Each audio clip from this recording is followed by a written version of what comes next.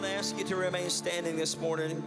I'm going to read our text this morning out of the Gospel of Luke, chapter 1. I'm going to begin in verse 15, reading from the Passion Translation.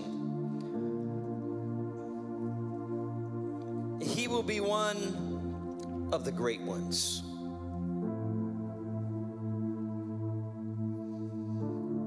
You know you're standing by one of the great ones. Go ahead and look at him. You act like you're afraid to look at him. And he will be one of the great ones in the sight of God, and he will drink no wine or strong drink, but he will be filled with the Holy Spirit even while still in his mother's womb. And he will persuade many in Israel to convert and turn back to the Lord their God. He will go before the Lord as a forerunner with the same same power and anointing as Elijah the prophet.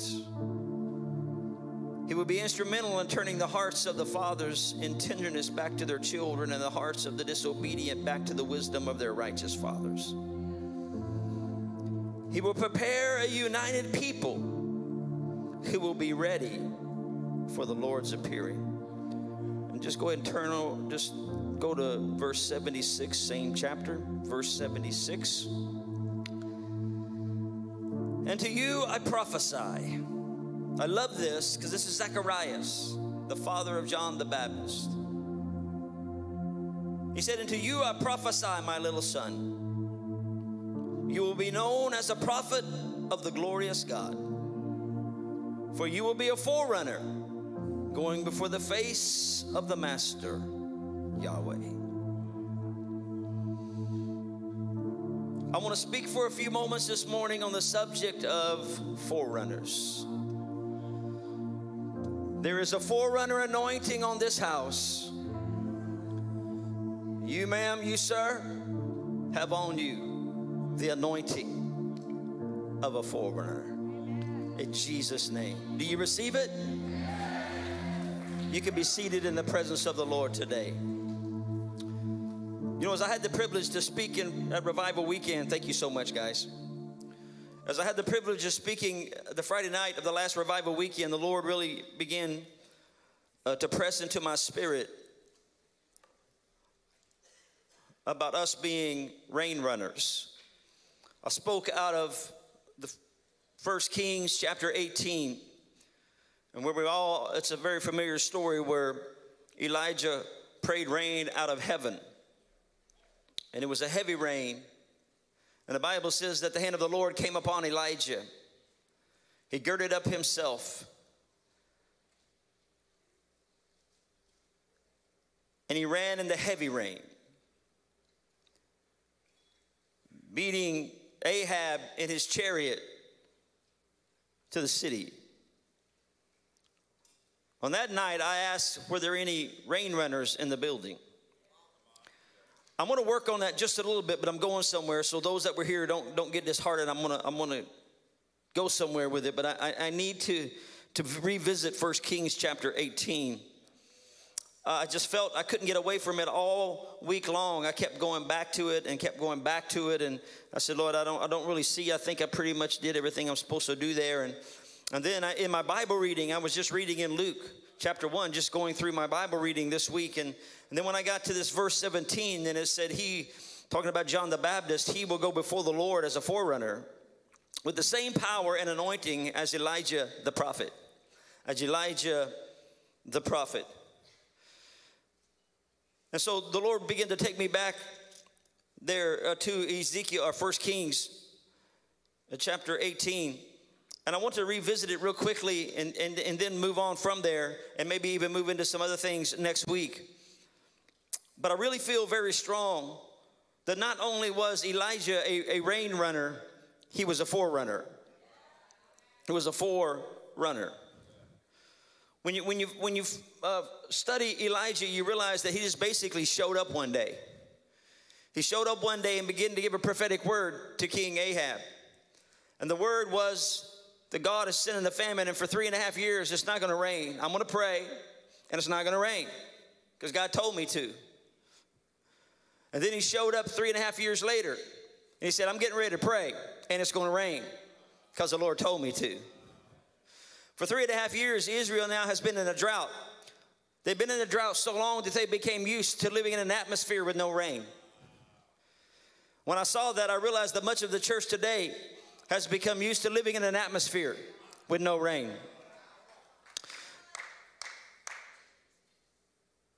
And so when I began to study the text, I began to realize that Israel itself was a type of the corporate church, the church at large, the universal church. And Ahab was a church, an individual church, and then Elijah was an individual church.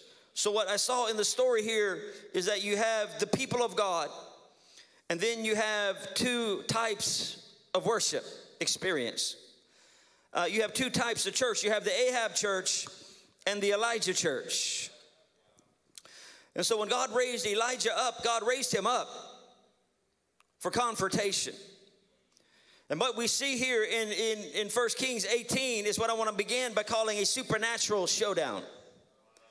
A supernatural showdown, because I really believe that we're moving into a time where there's going to be a supernatural showdown. Because I believe the Ahab church is alive in our nation, and I believe the Elijah church is emerging. It may even still be somewhat hidden in obscurity, like Elijah was hidden in obscurity. But when God's time came for Elijah to rise in power and anointing, he rose. And when he rose up, Elijah was brought out of this obscurity. But he did not confront necessarily Ahab as much as he was confronting the spiritual condition of Israel. He was confronting the church at large. What kind of atmosphere of worship and experience do they have going on? You see, when you study this, you realize that Israel had dived headlong into idolatry, Baal worship, Asherah worship had overtaken all the places of worship. Any altars that had been built to worship Yahweh had been broken down. The temples in the land had been filled up with Baal worship and Asherah worship. They had taken on another kind of experience. And so what we see here then is we see that Elijah comes to confront them. Idolatry is simply us looking for other things and other places to fulfill our significance. Idolatry is when we're looking for other things other than God. You see, John Calvin said man's nature is a perpetual factory of idols. In other words, what he's saying is the human heart is the factory of idols. It's constantly producing idols. You kill one idol, it'll produce another idol. It is the very nature of man to worship something when he does not have this incredible relationship with God, this up-to-date, real, authentic relationship with God. He will always seek to worship other things. See, idolatry is when good things become ultimate things. God is the ultimate of the ultimate. But when I allow things that are good, not necessarily things that are evil, but when I allow good things to become the ultimate thing in my life, it now has moved me into a place of idolatry. And when you study out the worship of Baal and Asherah, because I'm getting ready to bang something up pretty good here, is that we understand the ancient Baal worship and the modern Baal worship may look somewhat different, but it is built on the same two pillars. It is built on pillars of seduction. It is built on pillars to pull people away, the people of God away. See, Israel were the people of God, the chosen people of God. They had history. They had a relationship with Yahweh. But Ahab had opened up the land. Ahab, through his own ingenuity and ideas and systems, with Jezebel had brought in another kind of worship. And it was the worship that pleased the flesh of man. It was the worship that was full of corruption, that was full of compromise and full of carnality. And they brought this into the land. And matter of fact, when Elijah showed up, Ahab didn't even understand why he was there, because Ahab didn't even understand the depth of their idolatry, of their sinfulness. He didn't even understand what was going on. He thought it was a trivial thing, what was going on in the land. But man, it wasn't trivial to God at all. And God had all he could stand of it. And he began to raise up Elijah. He brought him out of obscurity. I believe that there are many Elijah-type churches today who are prophetic and apostolic, who are in the obscure places. But God's tired of this Ahab church being the church of the land, and he's getting ready to raise up an Elijah church.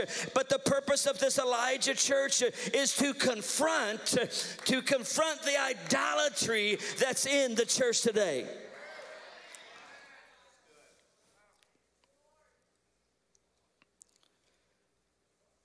When you study Baal worship and Asherah worship,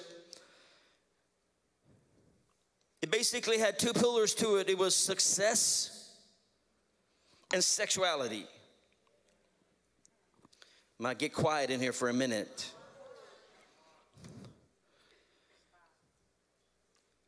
Baal was the male, Asherah was the female. They were gods of fertility.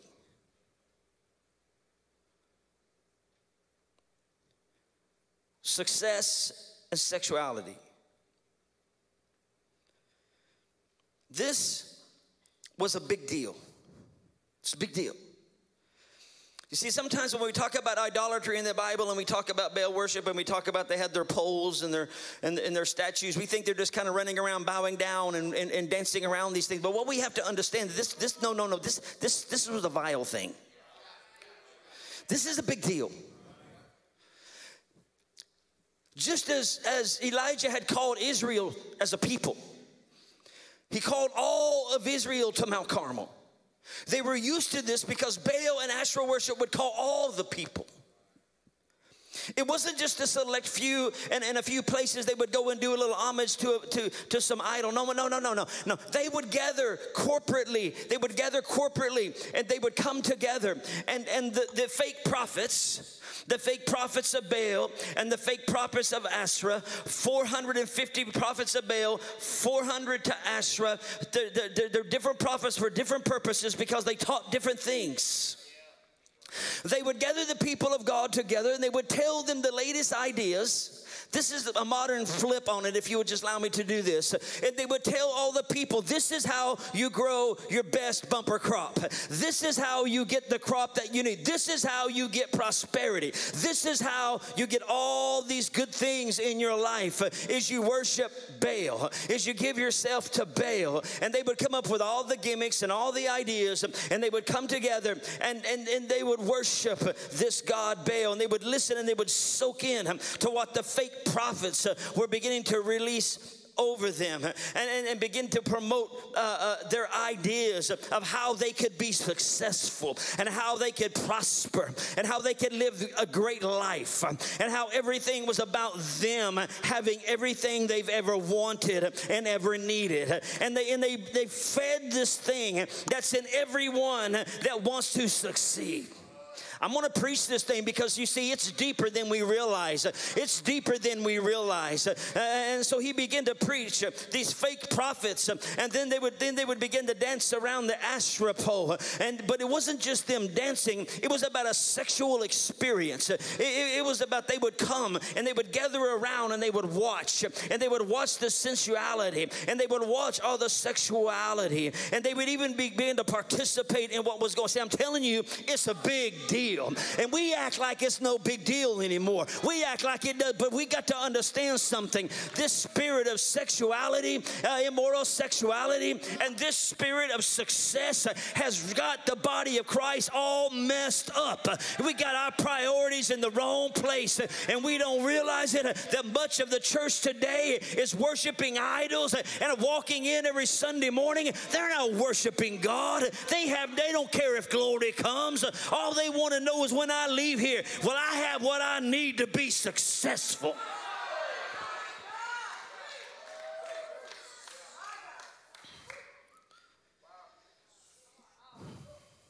But you know what the greatest cost of this? Of them beginning to feed on this, because obviously this became their whole lifestyle. You know what the greatest cost is? The children.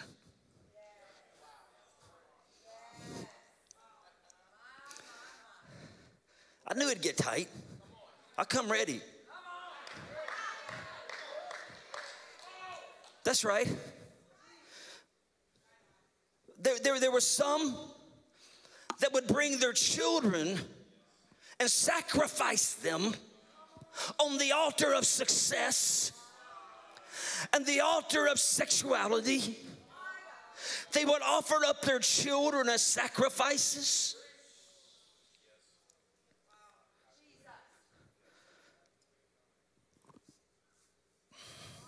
Have we not offered up our children as a nation? The ultimate price is the life of unwanted children. 55 million plus children butchered in our nation since 1973 on the altar of convenience, on the altar of success, on the altar of sexuality. We have chosen convenience and perversion over legacy and over destiny. I want you to know that this worship, this idolatry gets down deep in the side of a nation. Israel didn't know what to do with it. They were conflicted. They were conflicted. And that's why Elijah shows up and he says, today you're going to make a choice. Today you've got to decide. Today you've got to make up your mind who you're going to follow. I'm going somewhere. God, help me do this. He said, you've got to make up your mind. See, the believers of Yahweh were conflicted. They had enough history with Yahweh not to agree with everything that the Ahab church was doing and that the Ahab church was propagating, but they were conflicted. They didn't know how to walk away. It was too hard to walk away. How can I walk away from the success? How can I walk away from this thing that feeds my flesh, that allows me to live in immorality without question? How can I walk away from this? Because you know they really wanted to be socially accepted. How can we create an atmosphere? How can we create how we preach and what we teach in a way that it is socially accepted? To speak about abortion and sexual immorality, my friend, most churches won't touch with a 10-foot pole because they're wanting to be socially accepted. They were worried about being socially awkward. But I want you to know God said, that's fine with me. I'll raise me up a people. He sent Elijah to speak to them and call them out. It was a showdown, and he said, today you're going to make a choice.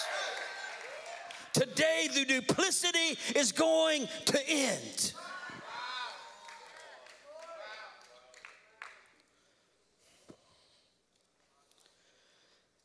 Who are you going to follow?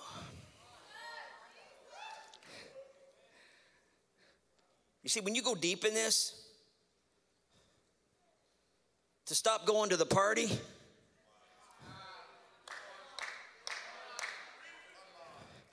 to lose my respectability and my toleration,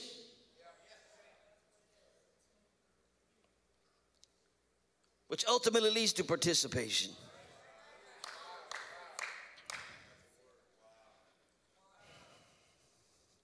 Who are you going to follow?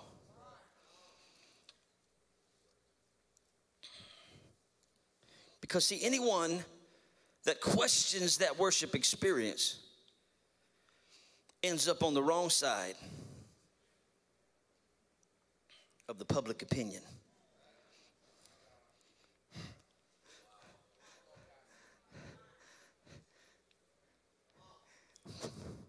What Ahab called Elijah was, oh, you're the troubler. You're the one causing all the trouble. You're the one causing all the trouble. Abraham. I don't know why I keep getting Abraham on my mind. It's just like the devil putting Abraham on my mind. Elijah. Don't worry, I was just having a conversation with myself. Let's say that's okay. Is that okay? I know you're there.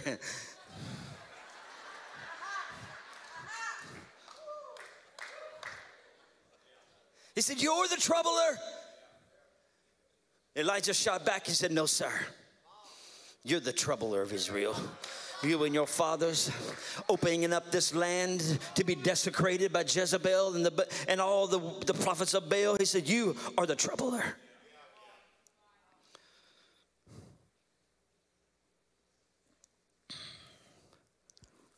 So we know what happened is Elijah simply called Israel. He said, call all of Israel to Mount Carmel.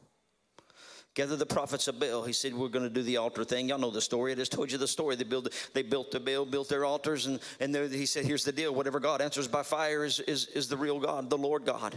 And so Baal's guys, they built their altar. They did all this stuff, went through all the routine. No answer. The heavens were shut up. Nothing happened. And then finally, by the evening sacrifice, Elijah steps up, digs a ditch, fills it full of water, puts an altar of stone on it, and covers it with water again, and covers it with water again, and saturates it with water. And then he stands back and he prays, and then he calls on heaven. And when he called on heaven, we know the Bible says the heavens opened up and fire came down, and it licked up the altar, it licked up the water, it licked up the stones. There was nothing left. There was no doubt that the God of Elijah was the God that answered by fire. Some say today, where is the God of Elijah? And Leonard Ravenhill says he still sits on the throne. The problem is not the God of Elijah. The problem is the Elijah of God. We need more men. We need more women that know how to call fire out of heaven.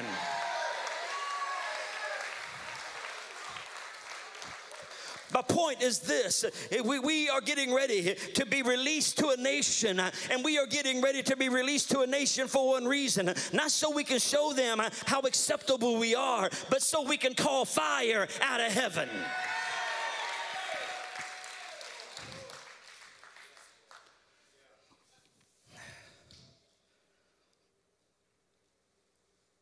And so we know the story. Then after all of that, they grabbed the prophets of Baal, took them down the mountain and executed them. And then we come here to this story that I need to preach on just for a few more minutes today.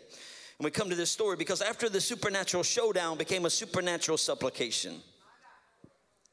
This is where Elijah told Ahab, I hear the sound of the abundance of rain. He went up, the Bible says, and he said, I hear the sound of the abundance of rain. Ahab, you better get your chariot. It said, and Abraham went up and he ate. He said, you better go eat. I don't know what all that's about, but he went up and he ate. And he ate. He took the natural things of substance, because that's what gives the Ahab church its energy, or the natural things. He ate and he drank. He ate and he drank. And we could just go ahead and put on there, and was merry. He would have been merry, but all the prophets are dead. So he's not too merry right now. He's pretty sad. And so he went up and he ate and he drank, and he continues to feed on the carnal things, because that's all he has. And he's taking it in, and he's taking it in. And then Elijah shows up again and said, I hear the sound. I hear the sound of the abundance of rain. He told his servant, go check it out. And he said he went, he climbed up and he went, and he said there was nothing coming. I don't see any sign of rain at all. And the Bible says that Elijah put his face between his knees as he bowed down, and he began to supplicate, and he began to cry out, because he was crying out for what he had heard. I had heard the sound of the abundance of rain. And so he went back again and again and again and again until the seventh time. And then the servant came back on the seventh time. And when he came back, Elijah said, is there anything out there? He said, yes, there is a cloud about the size of a man's hand.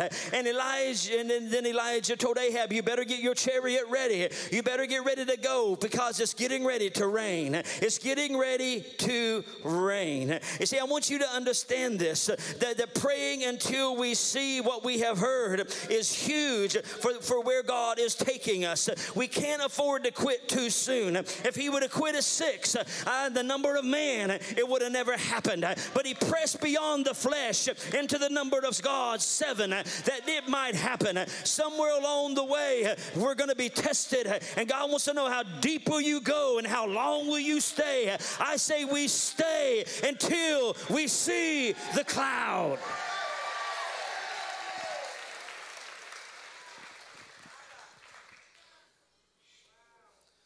What are you talking about? Because you see, after this supplication came a supernatural saturation. That was the heavy rain. Y'all remember the heavy rain? They said the sky grew dark. And the clouds rolled in. And there was a heavy rain. And Elijah took off in the heavy rain. But this is where the hand of the Lord came upon Elijah. He girded himself. And this is what caught my attention.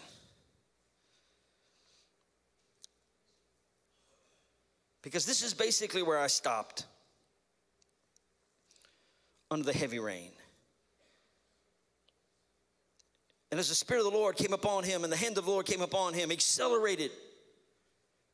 And he was a rain runner. What does that mean? That means we know how to function by the grace of God under realms of glory that we have never seen before. That we know how to experience and how to draw on the weight of God's glory. You see, church, there are things that just hasn't happened yet because the glory realm hasn't got thick enough yet. It's not a matter of not having enough faith. It's not a matter of not believing. It's not about not being hungry enough. I don't know where there's more hungry people than in this building right now on this planet. It's not about not being, I don't know more people that's got faith like the people in this room right now. It's not about hunger and it's not about faith. It's about pulling on the weight of God's glory until he gets so thick in this room that certain sicknesses will have to die and be healed. It's about getting the glory so thick that certain bondages won't be broken until then. But when you step into a level of weight and glory and presence and the grace of God is there for you to function in that moment, that it can be things happen that our eyes will see but our minds cannot grasp. Yes.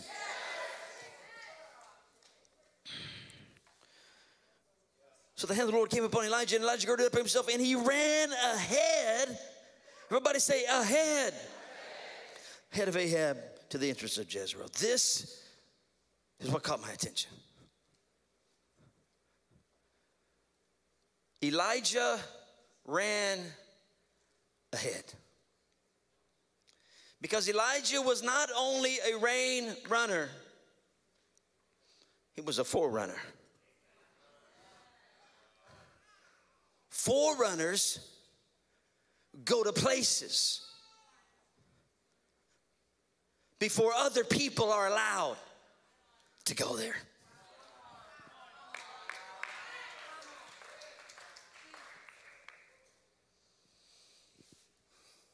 See, after the supernatural showdown, the supernatural supplication, and the supernatural saturation was the supernatural showing up. Not a showing off. You got to get a picture. You got to get a picture. Ahab takes off in his chariot. But we know chariots are made for the rain. And that's why the Ahab church isn't going to flourish in the rain. It can't handle the rain because revival is messy. And it creates mud. And the chariots can't run in the mud. Remember that?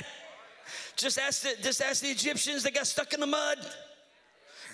They couldn't get out of the mire of revival. See, there are so many people that struggle with the messiness of revival because they want everything like they think we got to keep it in order. We got to keep it controlled. But you got to understand sometimes it just gets a little crazy. When you have wild ones and you have weird ones, it just gets crazy sometimes. You got to understand this. So the Ahab churches said, no, we don't believe in that. No, we don't do that. No, we don't think that's biblical. But the Elijah church, prophetic in its nature and apostolic in its authority, will begin to speak things and say things and see things happen that nobody else will allow happen. There will be things that happen in this building that have never happened before. Somebody shout yes.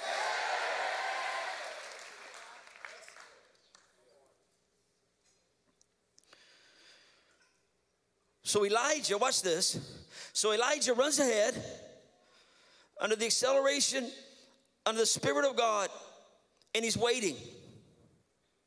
He's waiting for Ahab. He's waiting. He's sitting there waiting at the entrance. It's like, he's waiting. And the reason he is waiting is because he wants Ahab to know that we are meant to be here. He wanted him to know that he was meant to be here. Y'all ain't getting this. He wanted Ahab to know we're supposed to be here. We belong at the entrance. We belong at the gate. He's not showing off. It's a spiritual showing up. There's getting ready to be an Elijah church show up. It's going to run ahead of the Ahab church, and it's going to wonder what in the world is going on. How did they get from here to there so quickly? It's going to be because we're supposed to be there. You see, he wanted Ahab to know when you left here, things changed since you've been here last. When you came here last time, you were the big wheels. But now things have changed. Now things have changed. I own the entrance of the city. You don't own the entrance of the city anymore. I own the entrance of the city. He said, I belong here, and things are changing. Things are changing. Ahab, I want you to know the drought is over, and things are changing. I want you to know the drought is over. And oh, by the way, you can expect more rain like this. You can expect more rain like this. You can expect more rain like this. Please understand, we're not at the end of this thing. We're at the beginning of this thing. And you need to understand that we are at the beginning of a thing, and we are not at the end of this move of God. We are at the beginning of this move of God. We are not at the end of this thing. There is a wave yet to come. See, rain makes rivers, and rivers make oceans, and oceans create waves. I'm telling you, there's getting ready to be a wave like tsunami type of the presence and the power of God that's getting ready to hit this nation.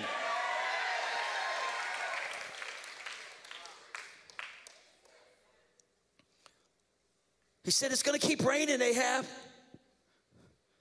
See, forerunners enter new atmospheres first.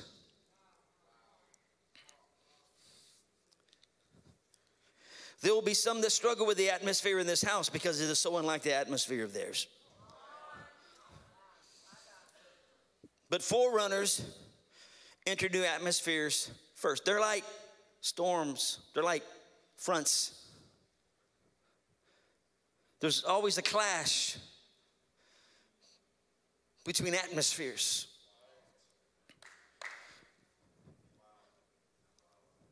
So what Elijah is doing, he's making a statement to Ahab. And the statement is this, is the atmosphere over this city shifted. It's not the way it was when you left. It's shifted. It's changed. The drought is over. You can expect more rain. It's never going to be like it was before. You see, I kind of prophesy over you, and then I'm done today. And we need to understand what God has given to us and what God has done for us. And we need to understand that we are a chosen people. That God was raising up John the Baptist, and Gabriel prophesied over him and said he would be a forerunner, and he would run, and he would go before the people of God, and he would prepare, he would be a voice in the wilderness, and he would prepare a way for the manifestation of Jesus. He made a way for the second coming of Jesus. That was his job. That was his anointing. He was a forerunner. He ran to get the people ready. Jesus is coming. One greater than me is coming. John didn't do miracles, but Jesus did miracles. He said he's coming. He's a greater one. He paved the way. He went out before him. He spoke to a people and he called them to repentance. He called them to turn. He called them under the power of Elijah that was on him, and he ran. He was a forerunner. No one else understood what was going on. Nobody realized that the atmosphere was getting ready to shift over a planet. Nobody understood who Jesus was and what was going to happen when he was born. Nobody knew he would be a savior, a deliverer, and a healer, and a soon coming king. But there was a manifestation of transition in that generation. You see, you have to understand God strategically has worked through what is called transitional generations. The first generation was Moses when he established the old covenant. God used Moses. He was a forerunner, and through signs and wonders and miracles in the working hand of God, he brought a nation out of bondage, and he brought them in to the covenant of God, and brought them in to what we call the old covenant. And then the second generation that we see biblically was the apostles. And when God established a new covenant after Jesus Christ, there was a transition. There was a transition of power, signs, and wonders and miracles. See, you have to understand this. And the third generation biblically, we haven't seen yet. Actually, I'm looking at them right now. The third generation will be those that see the coming of the Lord, will be those that understand Jesus is coming soon. Jesus is coming soon. I got this conviction. He is coming very soon. I don't know when, but I believe there's the generation that will see the coming of the Lord is on this people planet right now. They may be 2, they may be 20, I don't know, but there is a generation of promise on this planet right now. They have a promise to see the Son of God with a sword in his hand, fire in his eyes, riding on a white horse to come and rule and reign over the nations. But I got good news. Before he comes to reign, he will come in revival. There's a people yet to be made ready. We have a job to do, church. We are forerunners for one of the greatest manifestations of God this earth has ever seen. Somebody shout yes. Think about it. Almost done. Think about it. This is the generation of the Lord's coming. The rapture, the second coming, the millennial reign of Christ, where he sets up his kingdom on this earth, rules out of Jerusalem. That's literal, spiritual. Before he comes for us, he's going to come to us.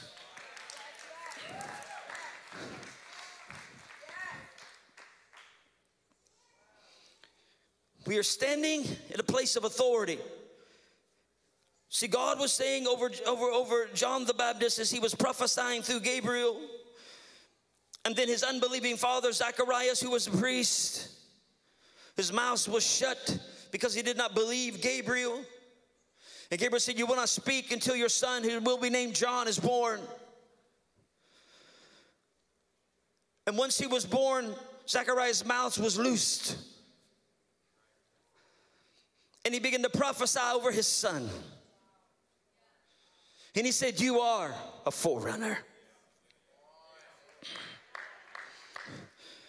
I'd come to prophesy over you and say, you are a forerunner.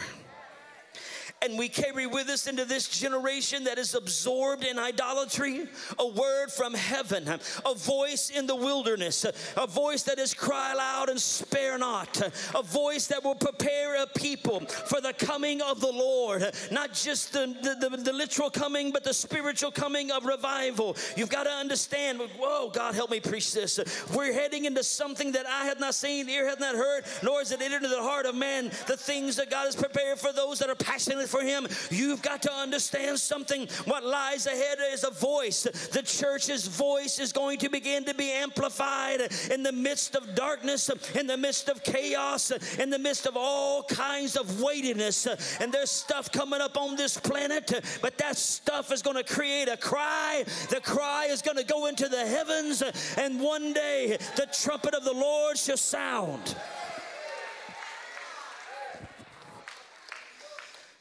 But the point I'm trying to release over us today is we need to understand that we need to activate our authority. Elijah, when he stood at the gate, when he stood at the entrance, he was activating his authority. He was taking his place. He said, no, Ahab, your days are numbered. Jehu is rising up. Your days are numbered. Jezebel's days are numbered. No. Your prophets are dead. It's a new day. It's a new season. It's time to rise up. Revival is coming to the land. And we need to now understand that the Holy Spirit that is in us is waiting on us and is drawing us, and he wants to rise up. And as we activate that authority, we will speak things on earth that will move things in heaven. We will speak things and angels will move, demons will move, human hearts will move toward God. You have a voice to be raised up. You are a forerunner because you're going to be declaring, this is what is coming.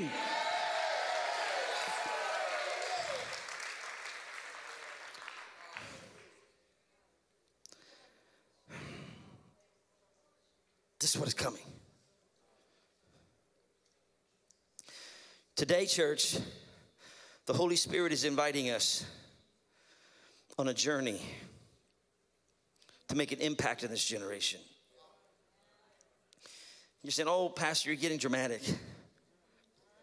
Did not James say that Elijah prayed, who is just like us?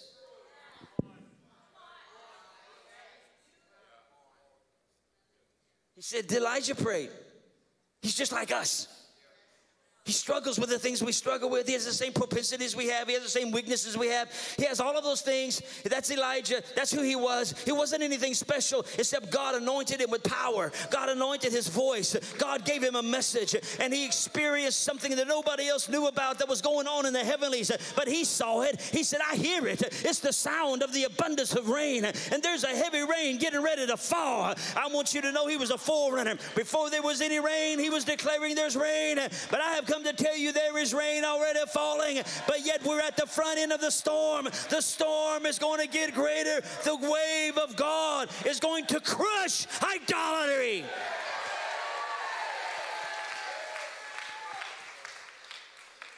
Everybody stand all over this building. You see, the only way to crush idolatry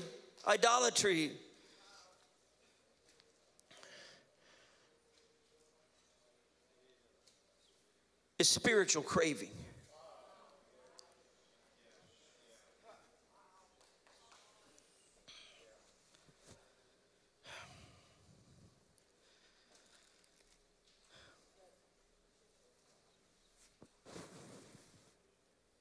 You know, Jesus, our Bible says in Hebrews 6:20, was our forerunner.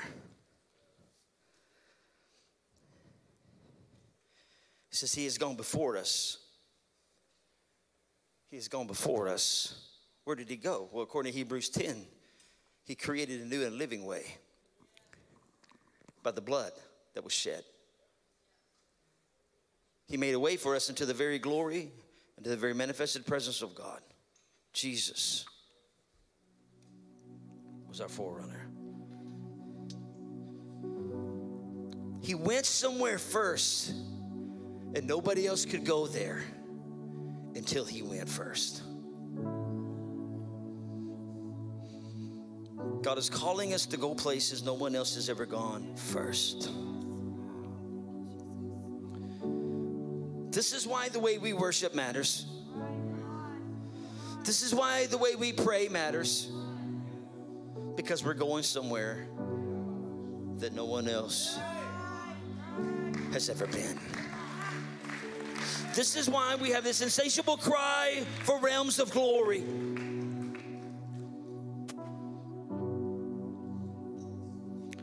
A forerunner is a person that precedes the coming or the development of someone or something.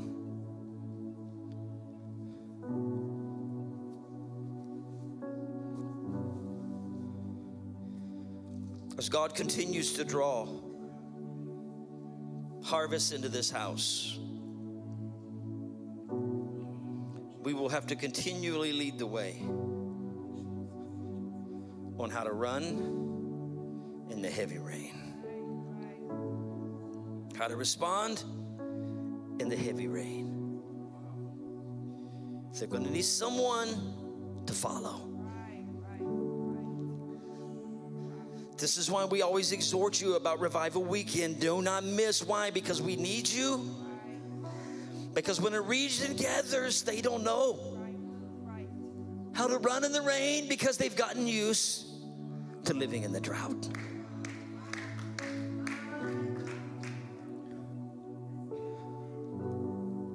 We don't have to live in the drought. There's rain in this place. Rain in this place.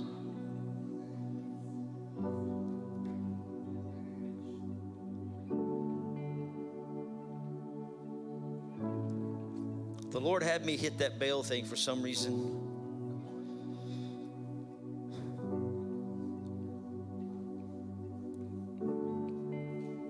You can't run in the rain.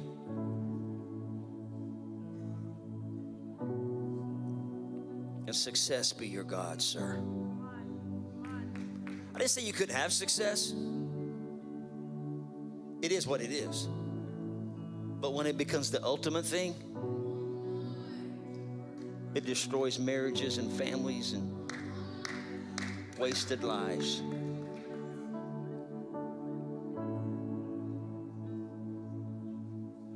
This sexual thing that has a grip on our nation,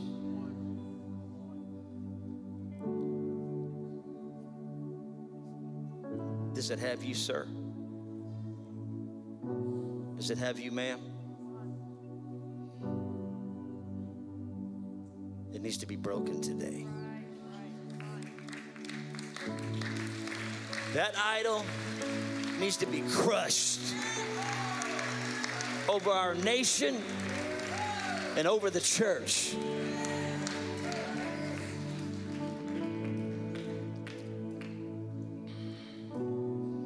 It's destroyed way too many lives.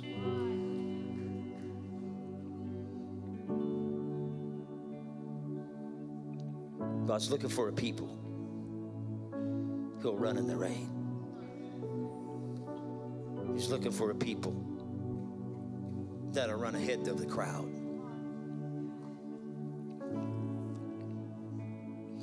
And say, I don't know what it's going to look like. I don't know what God has in front of us. But I'm going to pull it down. And I'm going to learn how to live in it.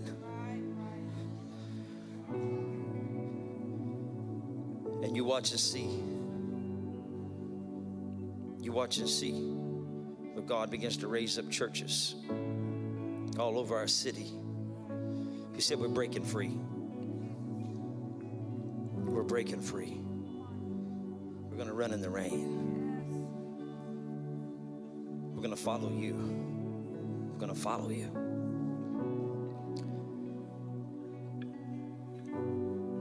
There's a forerunner anointing on your life today. That's why you're here.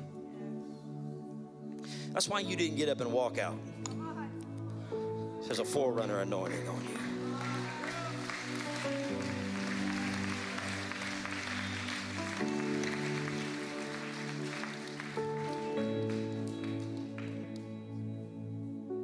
This morning, I want to release that in great measure over your life. I think I'll deal with it a little more next week on a different vein, but I'm going to go deal more with John the Baptist. But right now,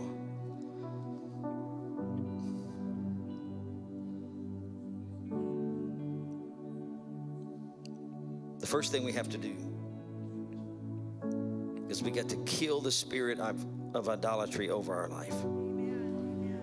I just mentioned two things. There's a plethora of gods and idols throughout the Bible.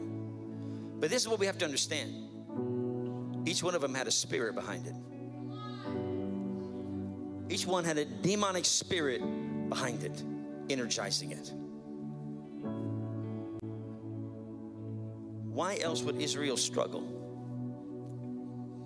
Why is it that they had a hard time walking away until the prophets showed up and until fire fell?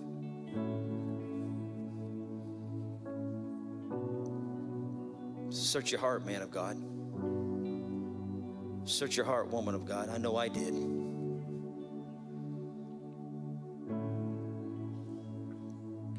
I want it right. I want every idol crushed. I want to pursue you and you alone. I want to be able to call fire out of heaven.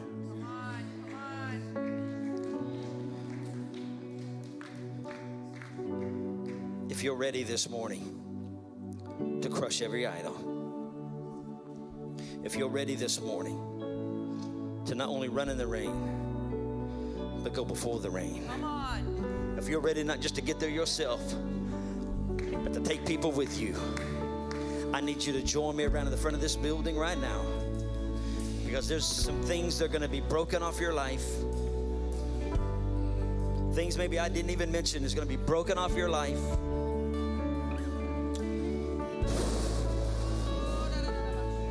I want you to begin to pray in the Holy Spirit right now. I believe this is a serious moment right now. I believe this is a big deal right now. Just like Elijah called Israel together, I'm calling you to the front of this building right now. And I said right here, right now, the God that answers by fire, may God answer you by fire today. May the fire of God come upon you right now. May the fire of God come upon you right now. May the fire of God come upon you right now. May the fire of God come upon you right now.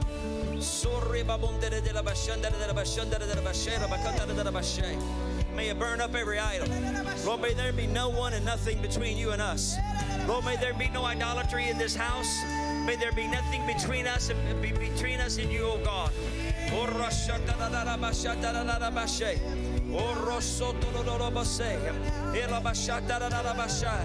Lord, we build an altar in this place, and we give ourselves to you in this place, oh God.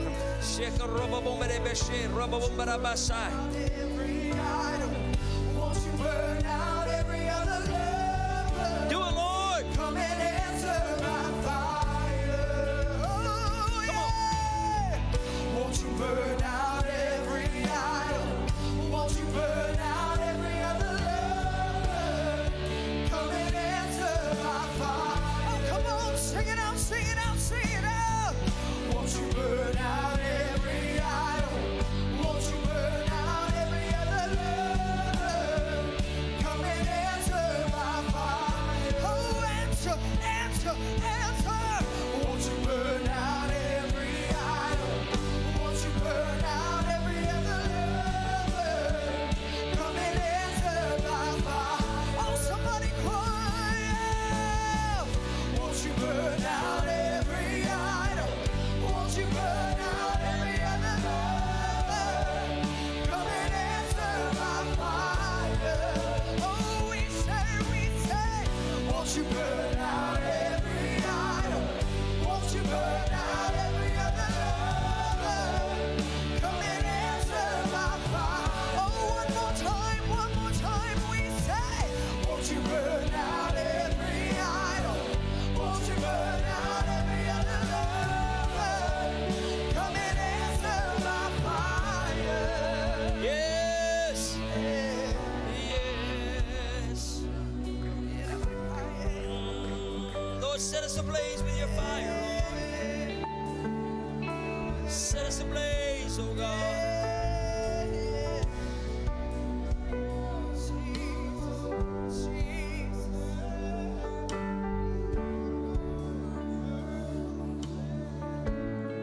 You know, there are places throughout the Old Testament where it talks about different kings and how they did evil in the sight of the Lord, and then some would do good in the sight of the Lord. And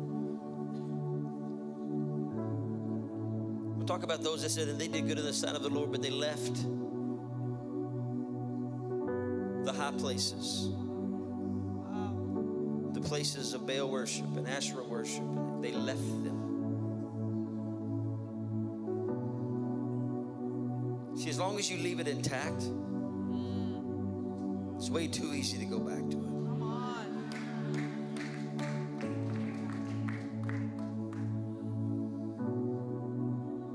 But there was a few in there.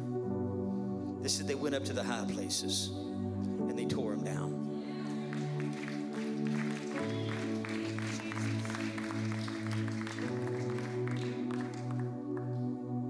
To take us into the realms of glory that we cry for, we're going to have to crush the high places.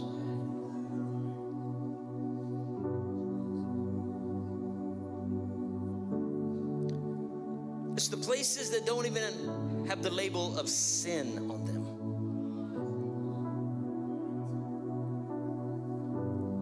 They're just taking way too much space in our hearts that belong to Him.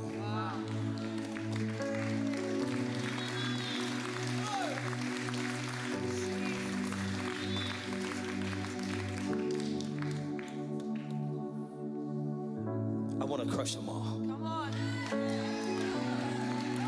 I'm not talking about yours. I'm talking about mine. You want to crush yours? I want to crush mine. I can't crush yours. You got to crush yours.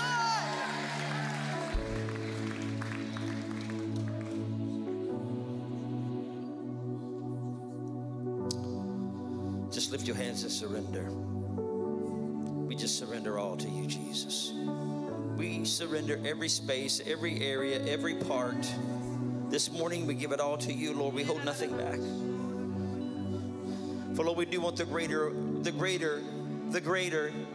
do want the greater glory, Lord. We do. We want you, oh God, all of you. So take all of us today, God.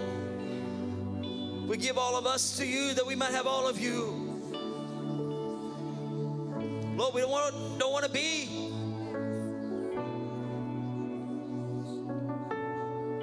the same. We want to burn with your holy fire, your purity. God, burn. Help us, oh God, to have no other gods before you, but burn in our hearts, oh God. Let your holy fire burn in our hearts, oh God.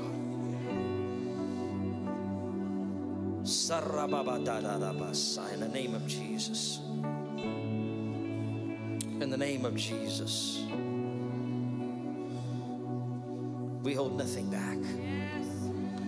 Purify us, oh God. Set us ablaze.